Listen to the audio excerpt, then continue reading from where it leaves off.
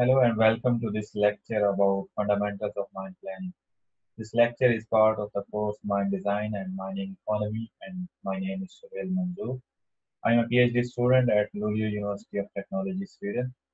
This lecture summarizes the mine planning process and the stages involved in it. Understanding the fundamentals of mine planning process is very important as it will help the mining engineers to perform better in an increasingly competitive world. The very first thing that should be clear before going into the details of mine planning process is the definition of or the meaning of the ore. There are different definitions available in the literature. One simple definition states that ore is a natural aggregate of one or more solid minerals that can be mined, processed, and sold at profit.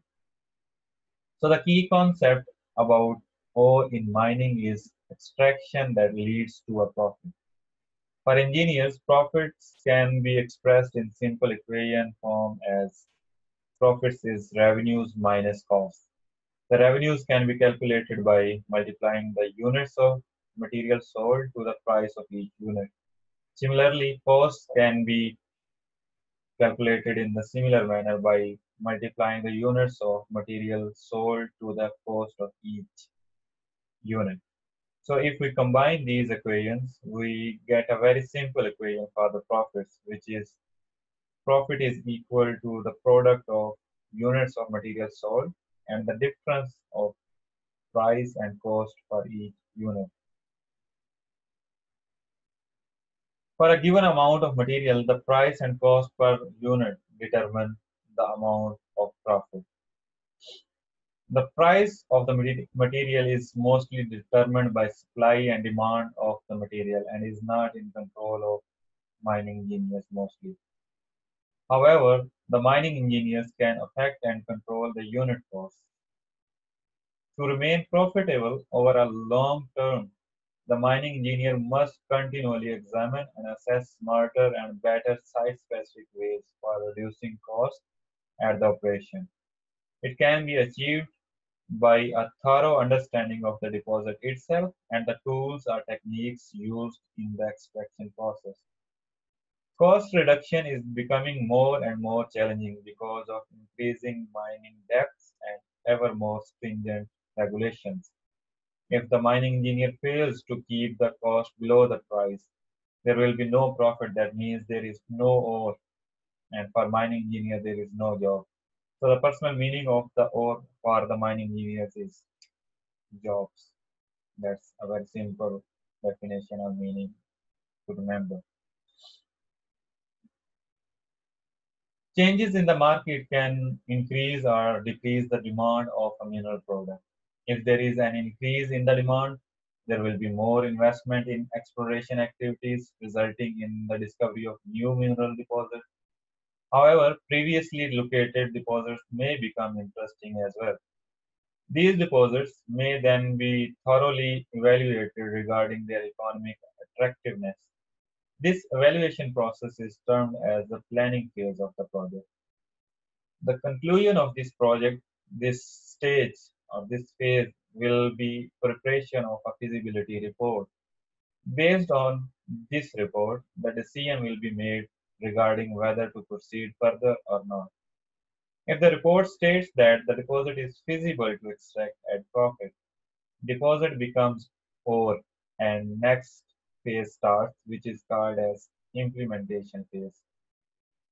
It includes the development of the mine and processing facilities. It is also known as investment or design and construction phase. Finally, there is production or operational phase, which includes the mining and processing of the ore. The result is product which is sold in the market. The role of mining engineer starts from the planning phase and it continues up till the production phase. Rest of this lecture will focus on the activities which are conducted within the planning phase. There are numerous factors of many different types that should be considered in the initial planning stage. In the initial planning stages of a new mining project. Checklists are often very important when collecting initial data. For example, here we will discuss a checklist which is divided by halves, named as Fieldwork Program Checklist for New Properties. Many of the items in this checklist will be of relevance for engineers when preparing mine design course. The first item in this checklist is topography, which includes different maps that are already available and aerial or land surveys to establish control stations and controls. Next item is climatic conditions that includes altitude, temperature, precipitation, wind, humidity, dust, fog, and cloud conditions of the area. Next item is water, both for drinking and processing purposes. It includes sources, availability, quantities, quality of the water, as well as sewage disposal methods. Next item is geological structures in that area, influencing the mine itself and its surrounding areas. The next item is mine water as determined by exploration holes to estimate its depth, quantity, and method of drainage. Next item is surface that includes vegetation, water bodies, or any other surface features of the area. Next item is rock type of both the ore and the waste. Next item in the checklist is location for the concentrator. It includes the factors that should be considered for optimum location of the concentrator. For example, mine location, site preparation, process water, tailings disposal, and maintenance facilities location. Next item is tailings pond area that covers the location, type, and effects of the tailings pond on the local area. Another item is land ownership to see who is the current owner of the land, what's its current use and price of the land, and also whether it should be purchased or acquired on lease. Next item is power that includes availability of the power in that area, power lines to the site, substation location, and possibility of power generation at the site. Next item is smelting that includes the availability, methods, rates, and shipping considerations. Next item is roads that includes obtaining area, road maps, road specifications, and the access roads to be constructed to connect the local road networks to the mine site. Next item includes government-related considerations, for example, political climate regarding mining, if it is favorable towards mining or not, any specific mining laws or local mining restrictions. Next item is economic climate that includes availability of labor, wage scales, tax structure, goods and services availability, materials cost and availability, etc. Next item is waste dump location, addressing the haul distance, haul profile, and any opportunity to apply leaching process in future. Another item is accessibility of principal town to outside, including methods and reliability of transportation available, as well as communication means. Last item in this checklist is listing down all the methods used for obtaining all the relevant information. For example, maps, surveys, sampling techniques, personal inquiries, etc. Once all the relevant information is acquired, we are good to go through the planning phase. The planning phase consists of three basic stages: conceptual study, preliminary or pre-feasibility study, and feasibility study. The planning phase offers the greatest opportunity to minimize the capital and operating costs of the mining project, while maximizing the operability and profitability of the project. At the start of the conceptual study, there is relatively much higher opportunity to influence the cost of the emerging project. However, as the decisions are made correct or incorrect, During the course of the planning phase, the opportunity to influence the cost of the work reduces rapidly.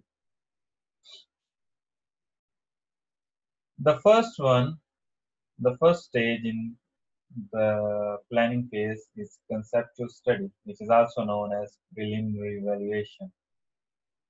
It represents the transformation of a project idea into a broad investment proposal or plan. The objective of this study is to identify a potential investment opportunity by comparing different methods to define the scope of the project and by comparing different cost estimating techniques. Capital and operating costs are usually approximated by ratio estimates using the historical data. The preparation of such a study is normally the work of one or two planning engineers. Next one is pre-feasibility study, which is an intermediate level exercise. It is normally not suitable to make an investment decision. Its objective is to determine whether the project proposal after conceptual study justifies a detailed analysis by a feasibility study and whether any aspects of the project are critical and need in-depth investigation through functional and sport studies. It is an intermediate stage between a relatively inexpensive conceptual study and a relatively expensive feasibility study. Sometimes it is done by two or three member team and sometimes by a multi-group as well.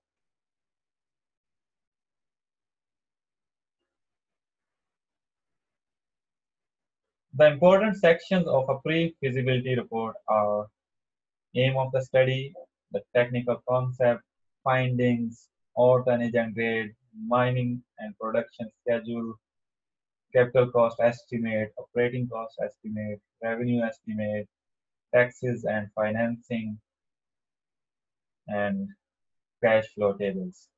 The degree of details depends on the quantity and quality of information available.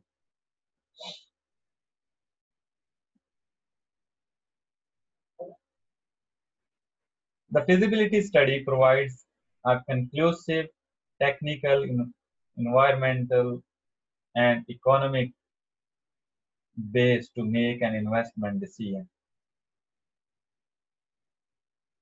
It involves optimization of all critical elements of the project by changing them again and again. So it is an iterative process of optimization of all critical elements of the project. It identifies the production capacity, technology, investment, and production costs, sales revenues, and return on investment for the project. It serves as a baseline document for advancement of the project through subsequent phases. Due to the importance of this report, it is necessary to include all detailed information that supports a general understanding and appraisal of the project, evaluation of the project. Or it should include all the details that reasons for selecting the particular processes, equipment, or course of action. There are two important requirements for the feasibility study and also for the pre-feasibility study reports as well. The first one is that the reports must be easy to read and their information must be easily accessible. The other one is very important that states that the parts of the report needs to be read and understood by non-technical people. So those parts should be written in non-technical language and mostly they are the people who make the investment decision.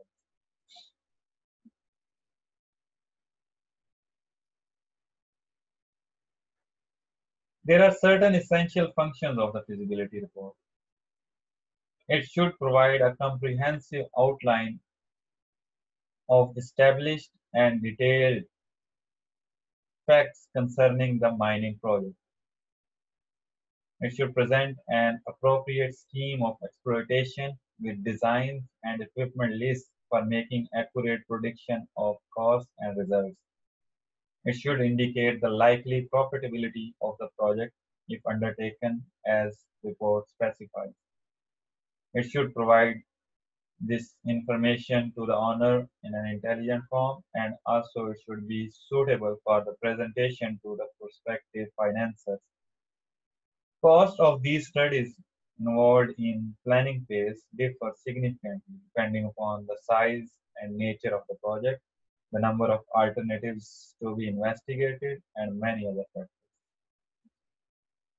Feasibility report is usually a combination of different volumes that include geology or reserve and mining volume, metallurgy volume, capital and operating cost estimates volume, legal, finance, and marketing volume, and the final one is summary and economic analysis volume.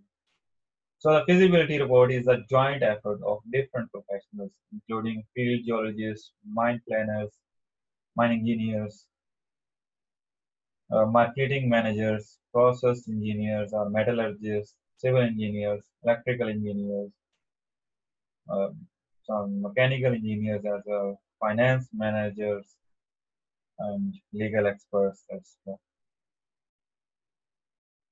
Here is the simplified flow sheet showing the mining department activities in generating the feasibility report.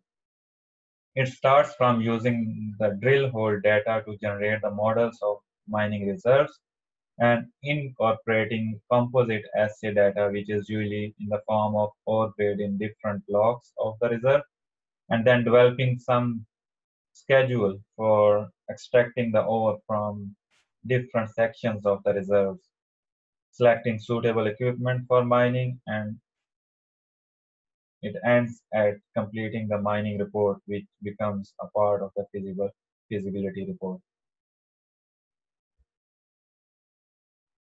In the past, mine reclamation was something that was planned and performed at the end of mining operation, not in the planning stage.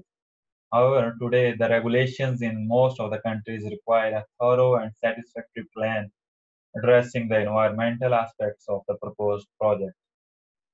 The reclamation plan should provide detailed guidelines for the reclamation process and fulfill federal, state, county, and other local agencies' requirements. Reclamation plan will be used as a basis to review and evaluate the success of the reclamation process. Reclamation plan is a comprehensive document which should be submitted along the mining plan.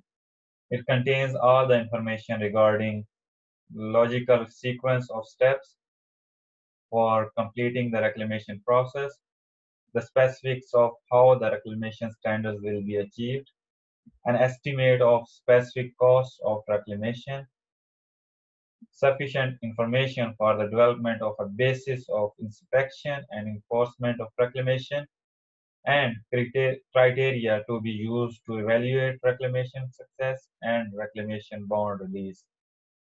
Beside the reclamation plan, there can be an environmental plan as well, depending upon the requirements of the regulations that enlist the complete guidelines for the preservation of the environment. That was some basic understanding of the mine planning process. I hope that it helped you to clarify the concepts discussed in this lecture. Thank, have a nice time. Thank you so much.